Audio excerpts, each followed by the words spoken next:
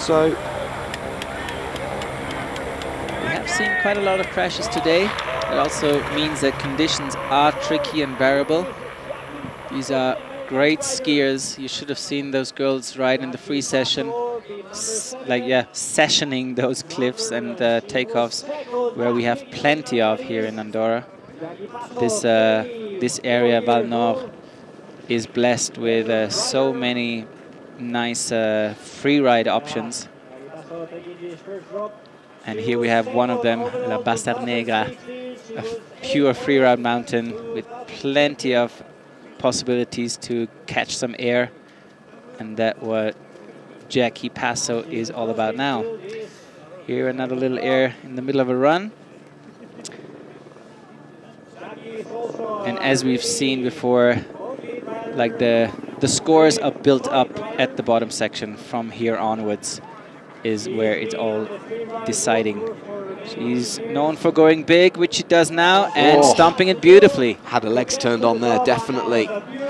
So coming out of Squaw Valley, California, currently residing in Sweden, in Andorra. She's married to Reini Baccared, that we will see later in the men's.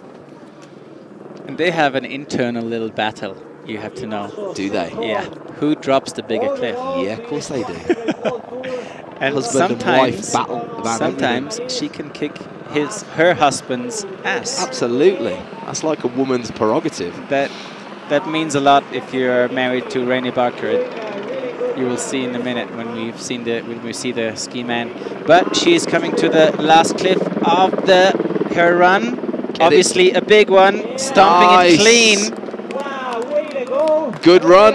Absolutely, that looks like a good score to come up. Yeah, she gets the little claim there at the bottom, just a little hand wave, the little queenie wavy, like kind of, woo, yes, should I claim it? Maybe not, but she kind of does, but that's fine, why not? Second place, Vallnord Akalis here last week, as we said. This is a great start for her. Second competition, second great score, and I would not be surprised if it's going to be a really good one. Well, as well, with Ariana Tricomi down currently in 4th. But with a huge bail. She could be taking the top spot here, couldn't she? Especially that last cliff drop, stomped even cleaner than Lorraine did. She took off the same spot. This one in the middle section, great stomp there. Her knees didn't even bend then on that. It's like jumping off. If you want to know that's like, go to your garage, jump off the garage roof and try not to bend your knees. That's just essentially in second place. 70.66.